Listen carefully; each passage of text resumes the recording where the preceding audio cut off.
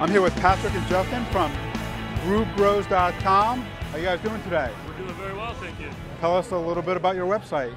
Sure. The website is thebrewbros.com. You know, we have a pretty versatile role. One of our goals is to introduce traditional beer drinkers to non-traditional beers.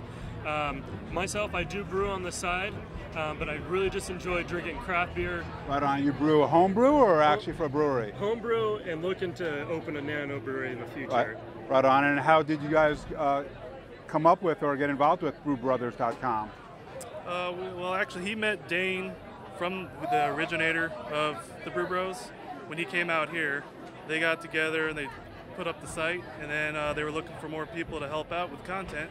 And so I decided I'll just go out and review a lot of restaurants and breweries and stuff. Right on. Tell us a couple of your favorite pubs here in the Valley. Well, one of my favorite ones is located only a couple miles from Santan over here. It's the Hungry Monk, and they have 28 craft beers on tap at all times. They have $3 craft beers on Wednesdays. So, I mean, it's a lot of fun over there. I also go to Flanny's, also located in Tempe, Elliott and McClintock. Great place over there. You got a 23-year-old kid that's just buying all this awesome beer for you to try. So that's probably my top two right now.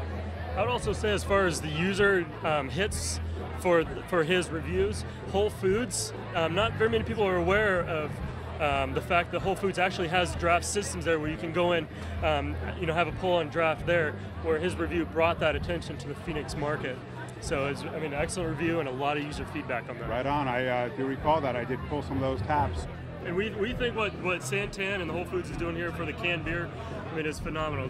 People don't really see canned beer as a legit source of beer in the craft beer environment.